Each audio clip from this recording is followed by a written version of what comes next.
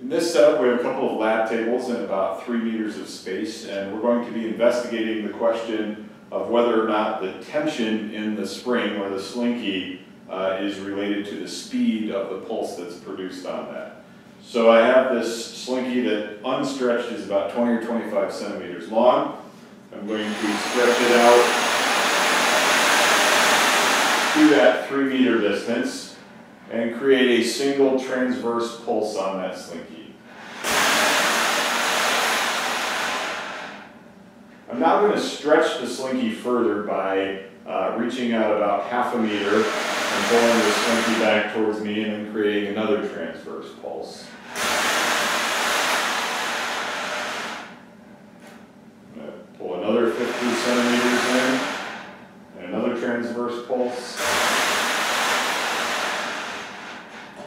Another 50 centimeters in, another transverse pulse.